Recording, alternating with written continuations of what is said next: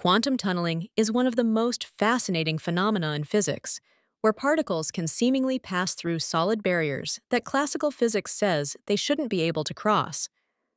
In the quantum world, particles don't behave like tiny marbles, but rather like waves that have a probability of being in different locations.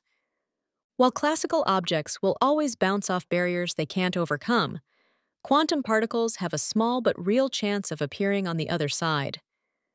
This is possible because of the wave-like nature of quantum particles, where their position isn't fixed, but exists as a probability distribution. When a quantum particle encounters a barrier, its wave function doesn't immediately stop, but gradually decays within the barrier. If the barrier is thin enough, there's a chance that the particle's wave function will still have enough amplitude on the other side to allow the particle to emerge. This quantum tunneling effect is not just theoretical. It's essential for many modern technologies, from scanning tunneling microscopes to nuclear fusion in stars.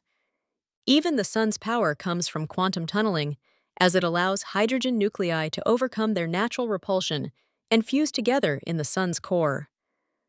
Today, we harness quantum tunneling in everything from electronic devices to understanding biological processes, making it a cornerstone of modern quantum technology.